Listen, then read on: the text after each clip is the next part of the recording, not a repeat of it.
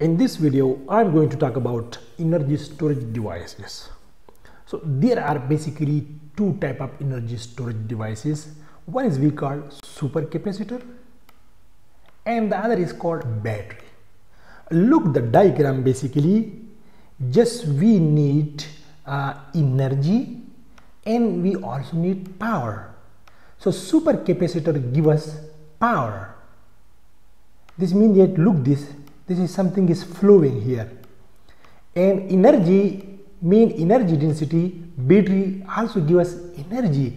So let's make the difference between supercapacitor and battery very clear.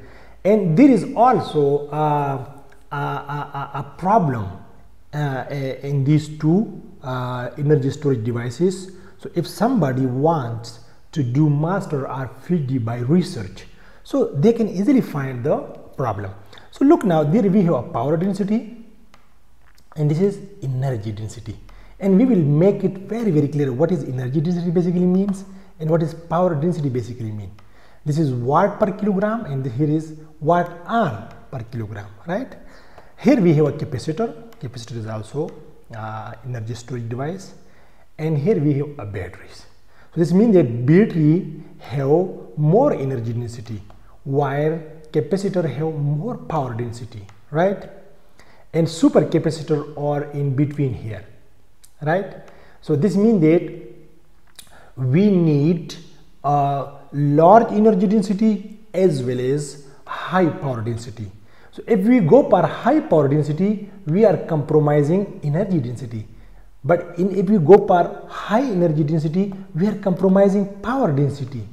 So this is the problem, and the future is here basically. This means that if we achieve this place, so this means that we have high energy density as well as we have high power density, right? Look here, power density is basically compromised by energy density. If we want to increase power density, so this means that you do not have energy density. I will give you a very clear analogy. Power density means that how quickly you deliver current or something. So for example, if you have a storage of something and the storage is small and you want to give more current, so it will be empty very quickly. Energy density just like the water storage. You store something. So when you store something in large, so it means that when you store something and that is in large quantity, and if you want to throw it faster, so that storage is basically energy density, and when you want to throw it or just like a tap water, how fast it's moving, this is a power density here. We will make it more clear. Energy density is also compromised by a power density. Let's make it more clear. What is energy density basically mean? Energy density basically means it is watt hour per kilogram. So energy density decide how far you can travel.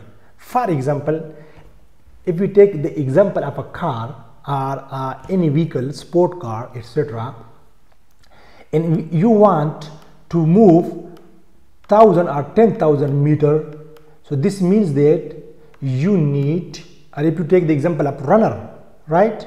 Runner, like the Usain Bolt, the runner, the fast runner.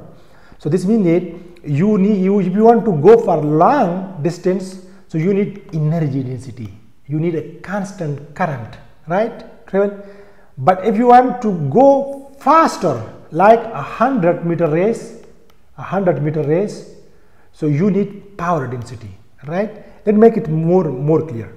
Energy density basically tells us how much energy the device can store for a given mass or volume. For example, if you take a specific volume or mass, and we want to know how much energy the device store. For instance, a device having higher energy density can supply current for longer time. You see, I give the example. Then one with a low energy density for the same mass. You see, power density tells us how quickly the device can deliver energy. If you need to give more work or to get more work in a short time, so that basically we call power density, right? So power density basically how quickly the device can deliver energy. So this means that if you want to deliver quickly and you have a small amount stored, so that is a problem, because you will quickly empty the stuff, right? Like this one here, you see here. This means that if you want how fast, and the stuff we have less here, and you want to discharge it faster, so this means it is a problem. You will empty this very quickly. So we need a large storage as well as to fast is also very quickly. So if we have a large storage, so that is a problem. We cannot release it faster because we need to storage. So there are so many problems, you see here. And now let's take this example. For example, if you are going for a 1000-meter race, so do you need battery or supercapacitor? You need a battery. Very simple. For here, you need a runner need a constant energy for longer time, and hence your energy density should be high. You need a more storage of fuel or something. That is energy density, right? But if you are going for a 100-meter race, so a runner need quick power to accelerate. Therefore, the runner need high power density. Very simple. Now, students, let me give you a problem. The problem is here. If you increase energy density, so you are compromising on power density.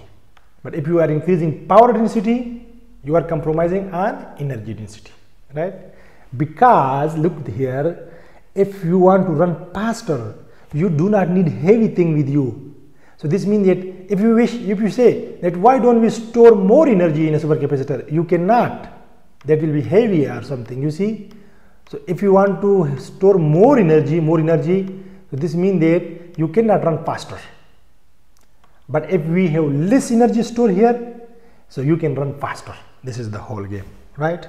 So I hope it is very clear now, and there is a problem, and if you can solve this problem, that you have also high energy density and high power density, this means you solve this problem and you can be awarded as a Nobel laureate.